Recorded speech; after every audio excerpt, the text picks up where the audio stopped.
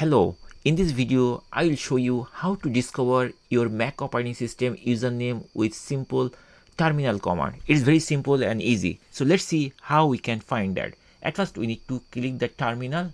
If you don't find terminal, you can easily open terminal from Spotlight search. Hold command key and spacebar together and the Spotlight search window will be appeared. So this is the Spotlight search, right? Or you can click here to open the Spotlight search, and here you just need to type on terminal command ter. That means the terminal application will be open shortly. So once you start typing terminal, then you will see the terminal application is there.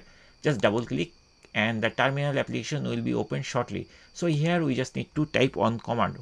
The command is who am I, all together. There will be no space. Who am I, and then hit the return key of your Mac keyboard, and here you will see the username. So right now I'm seeing the username is FewSteps. For your case, you will see your username over there.